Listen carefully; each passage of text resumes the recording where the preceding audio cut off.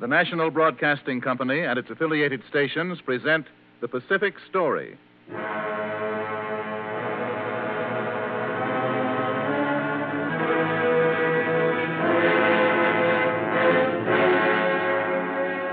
This is the story of the Pacific, the drama of the millions of people who live around this greatest sea, where the United States is now committed to a long-term policy of keeping the peace. This, as another public service of the National Broadcasting Company, is the background story of the events in the Pacific and their meaning to us and to the generations to come.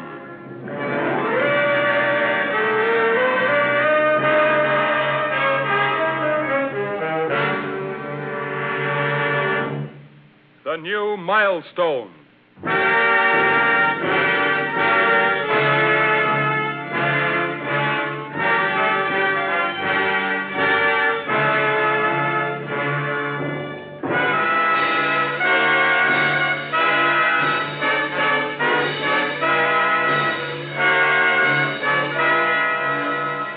For the past 25 years, relations between the Chinese and Russians haven't exactly been beer and skittles. They have had plenty to bicker about.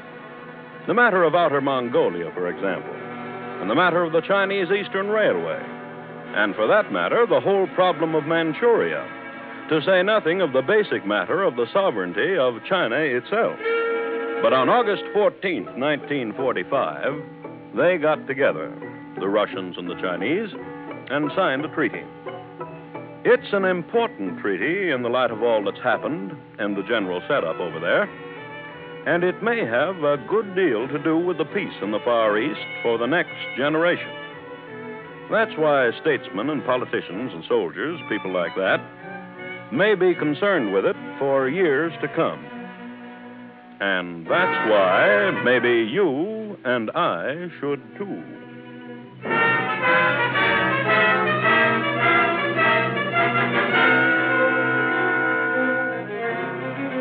China got the best of the deal. Russia knows what she's doing. Yeah, but look what China got. Russia's got her eye on the future. That gives you an idea. A new epoch is opening in Sino-Russian relations. It could be one of the most important things to come out of the war. It assures China 30 years to work for national reconstruction. That's what the Chinese say. It will prevent the possibility of Japanese aggression. It is for the benefit of the whole world. That's what the Russians say. But world observers see other angles in it. It strengthens Chiang Kai-shek in dealing with the powers that have had interests in China. And it serves notice on them that the day of exploitation of China is ended. Whether the main bones of contention between the Russians and the Chinese can be settled by the signing of a treaty remains to be seen. But the treaty is a new milestone in a quarter of century of alternating friendship and hostility. Until the Russian Revolution in 1917, Tsarist Russia had enjoyed the same sort of rights and benefits in China as the other powers. Extraterritoriality, residential concessions in the bigger Chinese cities, and many others. In 1920, the Russians came to the Chinese. We wish to do all possible to promote friendly relations between China and Soviet Russia. We appreciate your sincerity. We are aware of the difficulty of normal relations between a great nation such as yours and a nation in revolution such as ours. But our own revolution is still not resolved. Your people have been oppressed as ours have. And now, in the sympathy of the Russian people for the Chinese, we renounce all the rights and interests gained in China by Tsarist Russia. Russia is voluntarily giving up all its rights in China? All of them, including extraterritoriality. China is grateful. And we seek most fervently the recognition by China of Soviet Russia. Recognition at this time and under these circumstances is a matter for grave consideration. The Chinese ended the extraterritorial rights of the Russians and took over control of the Russian concession, but did not recognize the Soviet Union. Do you know why they didn't, Howell? The observers knew what was happening. The Western powers are putting pressure on China not to recognize the Soviet Union. Why? Because the Chinese are looking for help from the Western powers. Yes. And a lot of the Chinese are hoping they're playing the right horse. But I'm not so sure. And now there was another complication. The Russians, years before, had secured the right to build a railway across Manchuria, the Chinese Eastern. It was a shortcut across Manchuria. It saved more than 300 miles between the interior of Siberia and Vladivostok. Nominally, the Chinese had some say in its operation, but actually it was run almost entirely by the Russians. Hey, Mr. Howell, Yes? what do you think about the Chinese Eastern? Have the Chinese taken it over? Lock, stock, and barrel. And the Russians trying to be friendly? That's not all. The Chinese are taking a strong stand against the Russians in Outer Mongolia. Matter of fact, they're taking a strong stand against them all along the line. It looks to me, Mr. Howell, as if the Chinese are doing everything possible to show that they don't want anything to do with the Soviet Union. And that's what I'm going to cable my paper.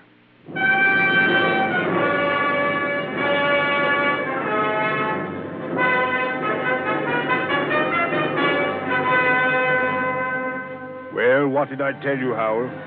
Just as I said, the Chinese have played the wrong horse. They bet on the Western powers and made no move toward friendship with Russia. And now what? The Western powers give them the cold shoulder and treat them just about the same as they've been treating Soviet Russia.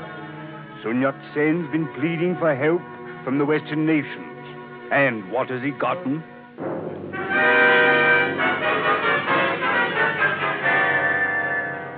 Russia and China were both left out in the cold. Russia still struggling with its revolution, now 4 years past, and China still struggling with its own, now 10 years past. China turned to Russia. I went up to Peking to have a talk with Adolf Joffe, who had come as an envoy from Russia. The Western capitalistic countries are imperialistic, Mr. Howell. It is the imperialists that have cut up China. Russia is not imperialist. We wish only friendship with China. The Russians worked to promote good feeling toward Russia. China and Russia were now the outcasts. The Russians worked to show what they had in common, but the Chinese were cagey. It is true we are neighbors, and our people, as the Russian people, are unhappy and discriminated against. But there is still the danger to us of the communist propaganda. The Russians are not interested in China. They have withdrawn their territorial rights, but there is no assurance that they will not try to infiltrate all China with their ideology. The Western nations will give us no help. No, but if Russia is not interested in spreading the communistic doctrine, then why has she spread it down into Outer Mongolia? The Mongols have not tried to resist, as we shall. Besides, this could be the first Russian move to regain control of the Chinese Eastern Railway. The Russians should have some measure of control. China was drifting toward Russia. Sun Yat-sen invited Joffe southward to Canton. They talked long and intently about their treatment by the Western nations and about what their two nations together, with their hundreds of millions, could mean. They issued a joint statement. Russia and China are both in the process of resolving the revolutions. Both have gone through great social and political upheavals. Neither Russia nor China now has the sympathy of the great Western powers. Yet, each nation must solve its problems in its own way. Neither the Soviet system nor communism can be successfully introduced into China. China must first be unified and win its complete independence. Further, Russia wishes to reassure China that it has no special interest in Outer Mongolia, and it recognizes China's operation of the Chinese Eastern Railway. China and Russia drew together. Joffe and his successors laid the groundwork for the era of goodwill between the Chinese and the Russians in the early 20s.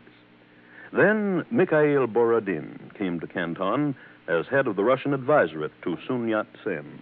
The Kuomintang must be solidified into a dynamic force. How are you going to do that, Mr. Borodin? Well, it is a matter of making every individual member more closely a member of the body politic of the party. Well, can that be done with Chinese? The Russians have done it. The individuals must be united by party objectives. Most members of the Kuomintang are held together by their loyalty to Dr. Sun Yat-sen. That is not enough. Our people are held by their loyalty to Lenin. But in the light of long-range thinking, the party, the objectives of the party are bigger than any man. Then you're planning to model the Chinese Kuomintang Party after the Russian Communist Party. Yes. We must start with the registration of all members of the old party. All members of the old party are registered, Mr. Borodin. We must have them registered again. In this way, we shall be able to separate the sheep from the goats, especially those who are still thinking in terms of the political concepts of 10 years ago.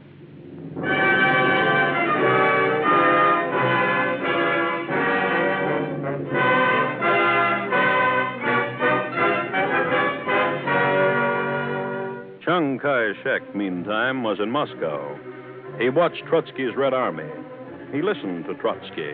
Patience and activity are the two essential factors for a revolutionary party. And the one complements the other. He came back with the Russian ideas. He also came back with ideas of his own.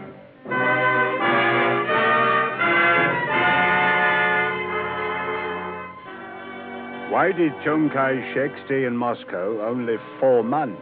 I don't know. There must be some reason for it. He might have come back to become head of the Whampoa Military Academy. Could there have been other reasons? There could. Howell, I have an idea that one of these days we'll be seeing the real reason. A man of Chiang Kai-shek's caliber doesn't... But in 1924, Russia and China signed a convention reestablishing diplomatic and consular relations and stipulated several other things. Russia also agrees to withdraw its troops from Outer Mongolia and not to permit propaganda against China. It is further agreed that a conference will be held to settle the question of the Chinese Eastern Railway and to work out the But details. some professed there were already signs of trouble. What about it, Mr. Wang? The convention stipulated that the Russians would withdraw their troops from Outer Mongolia. But it is true it said nothing to prevent the Russians from maintaining close relations with the Mongol government. And it did not say that the Russians could not advise the Mongols, did it? No, it did not. Then, actually, it did not restore Outer Mongolia to Chinese control. Under the tripartite agreement of 1915, Russia agreed that Outer Mongolia was to be under Chinese suzerainty. Candidly, Mr. Wang, do you think that Outer Mongolia is slipping away from China and toward Russia? Under present conditions, that would be difficult. But if there were some who were doubtful about the trend in Sino-Russian relations, it was crystal clear to others. Chiang Kai-shek was silent. Now Sun Yat-sen was dead. And now Chiang Kai-shek had become chairman of the Standing Committee of the Kuomintang and commander-in-chief of the armies. There is the foundation of China's new army, Borodin. It is easy to see Chiang Kai-shek's hand in it. He is developing here a nucleus of the finest army China has ever had. Yes. This is a modern army organized to operate in a modern way. Are you concerned, Borodin? We are on the best of terms with China. But what of Chiang Kai-shek? Well? He stayed only 4 months in Moscow. We have been here in China more than 2 years. Yes. Do you think that Chiang is developing this army because of the friction that has developed in Manchuria? Chiang is basically a military man. Borodin, we should be less than astute if we did not take into account that Chiang's sympathy is with the right wing of the Kuomintang. It is apparent that there is likely to be a struggle for control of the Kuomintang now that Sun Yat-sen is gone. There probably will be. Could this new army of his be conceived of as an instrument to gain this control? More than that. If the right wing should prevail, we should probably find ourselves in a difficult position here in China. Oh, here comes one of Chiang's officers. Yes. Mr. Borodin, how do these new units look to you? Very impressive. Very impressive. They have been trained according to our new plan. The general should be congratulated. We are working to establish the highest military standard. Yes. This will strengthen Chiang Kai-shek's position. It is General Chiang's policy to prepare for all possibilities.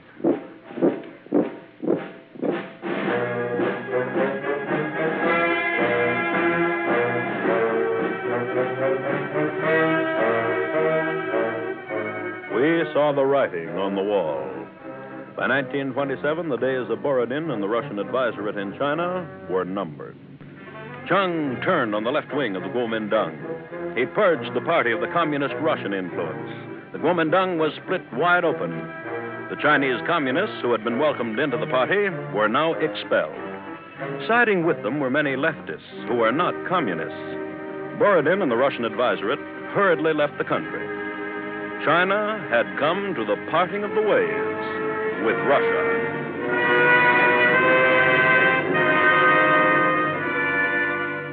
Relations between China and Russia worsened.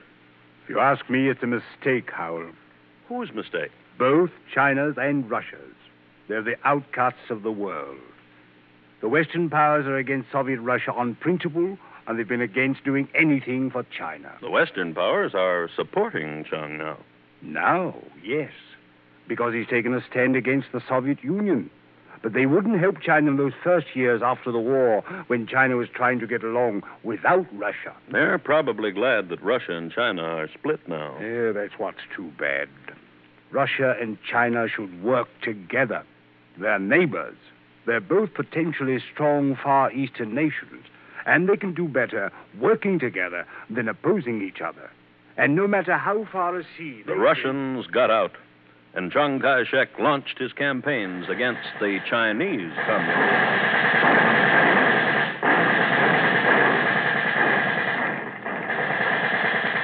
As Chiang Kai-shek is driving to exterminate the red influences, the situation between the Russians and the Chinese is becoming tense.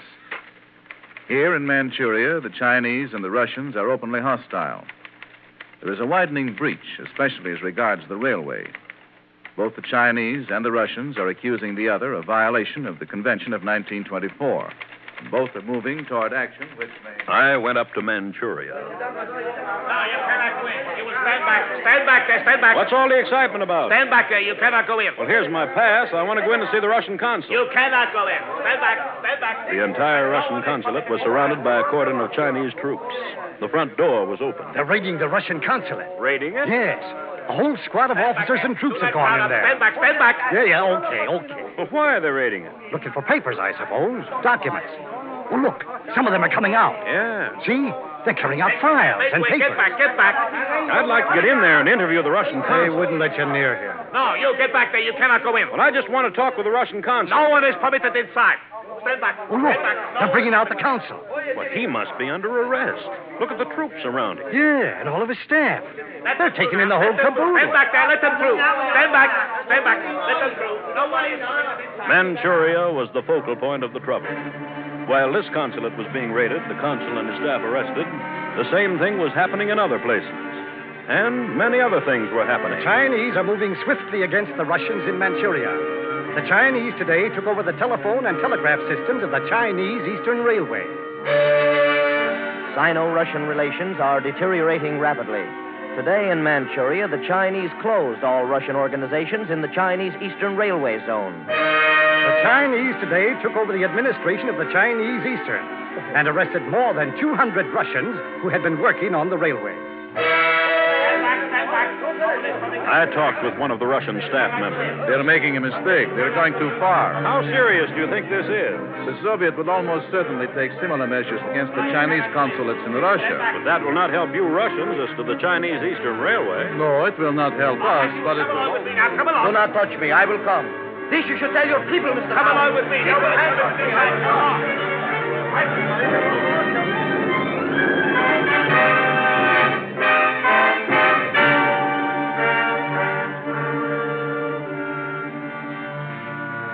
For months, the situation was explosive. Russia had lost favor in China. But both China and Russia were eager to avoid war. Gradually, the tension eased. By the year's end, they signed an agreement restoring the status quo ante. The Russians retook control of the Chinese Eastern. This is about the only influence Russia has left in China. Except possibly the influence the Soviets have with the Chinese communists. But they're probably not as vital to Russia right now as this railway is. Why do you say that? Russia must have this railway. It's a sort of lifeline into Manchuria and a shortcut to Vladivostok. And as for the Chinese communists, well, they're scattered in pockets throughout China, and they... Did you two hear the news? Chiang Kai-shek started an extermination campaign against the Chinese communists. What? He started a full-scale military campaign against them. He's driving them on. But by the time Chung had started his extermination campaigns, trouble was again brewing in Manchuria. The Russians again had their garrisons there. But this trouble was not with the Russians. The Chinese are committing outrages against Japanese property in Manchuria. This must be stopped. Just what are the Chinese doing? This is a matter for Japan and China to settle. Well, if outrages are being committed, it might help to have the world know what is being done and who is doing it. Japan will settle this problem in its own way. We who had been in the Far East knew what that meant.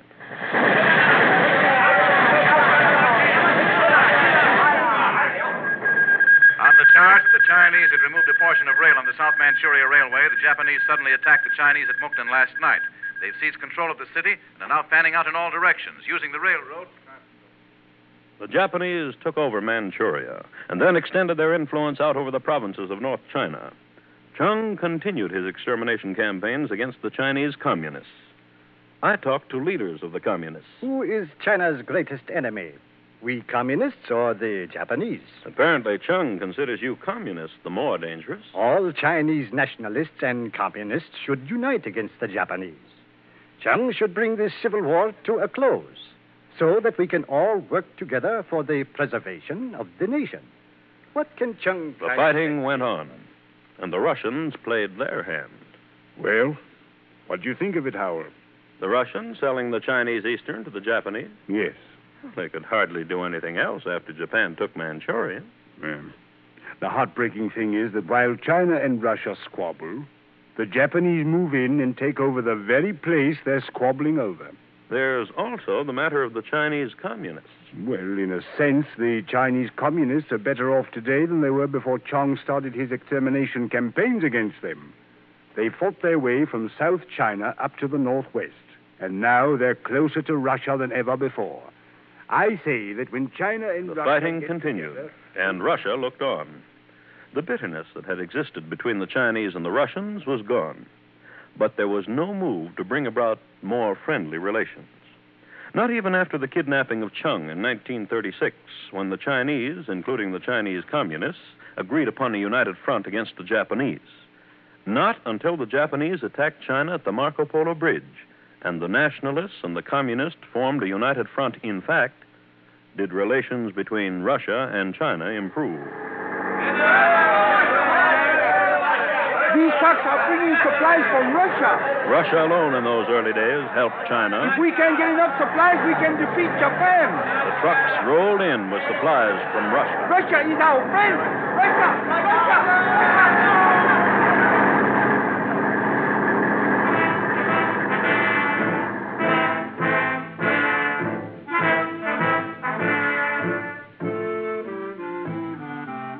As the Russian war materials rolled into China, the Chinese nationalists and communists drew together. But by the time the first phase of the Japanese drive into China was over, the nationalists and the communists again fell apart. How do you think this is going to affect Russia's help to China, Howell? Well, it's not affected it so far. Yes, I've never seen any evidence that the Russians are backing the communists against the nationalists. And even though the communists and the nationalists have split again, Russia is still sending water spies to the nationalists.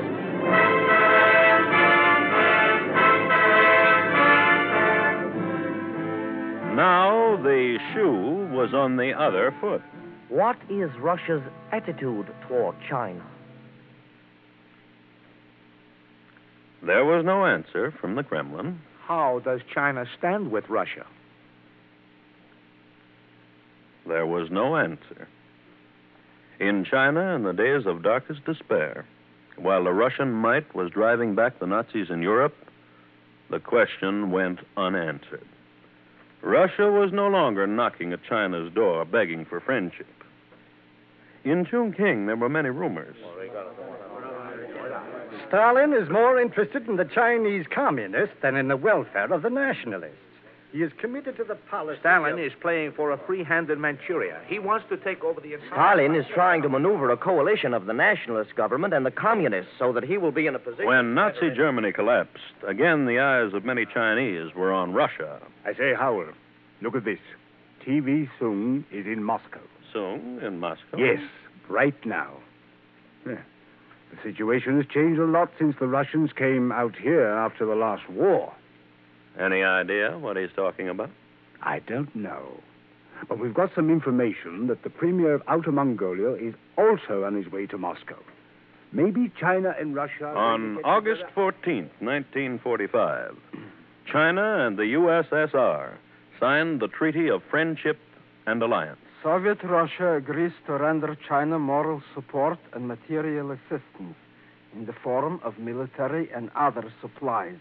Such assistance to be given exclusively to the national government. That leaves the Chinese communists out in the cold, doesn't it? In the future, if either party should be again attacked by Japan, the other party will immediately render military assistance to the attacked party. Well, that points a double-barreled gun at Japan. Soviet Russia reaffirms her respect for China's full sovereignty in Manchuria. Well, that settles the matter of territory of Manchuria. But what about the railroads?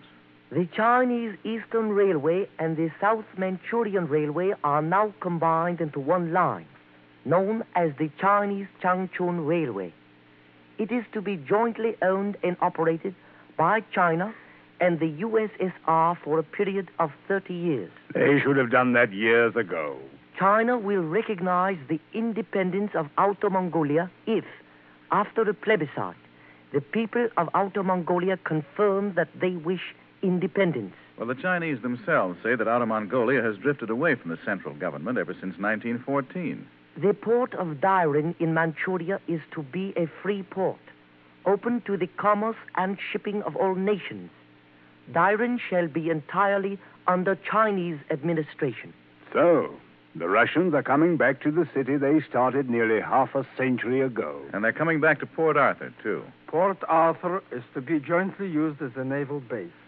The civil administration of the Port Arthur area is to be Chinese. But a Sino-Soviet military commission will be set up to handle matters concerning the joint use of the naval base. Russia and China are once more together. I've seen the complete cycle. China got the best of the deal. Russia knows what she's doing. That's the talk you hear. But a new epoch, a more promising epoch, is opening in Sino-Russian affairs, and it may be one of the most important things to come out of the war.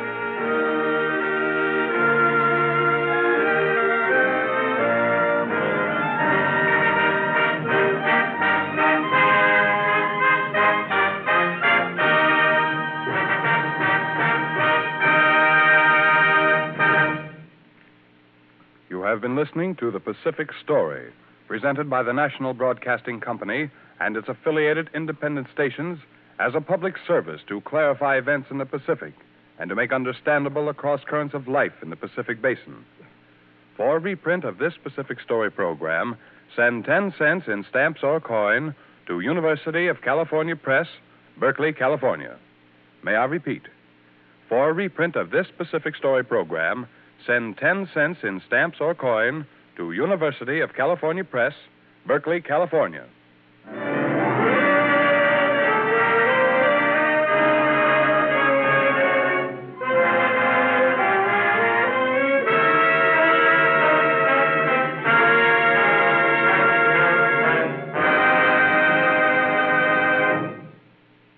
The Pacific Story is written and directed by Arnold Marquis. The original musical score was composed and conducted by Thomas Peluso. The principal voice was that of Lou Merrill.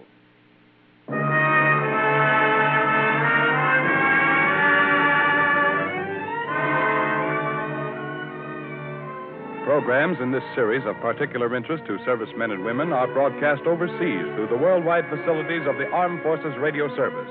This program came to you from Hollywood. This is the National Broadcasting Company.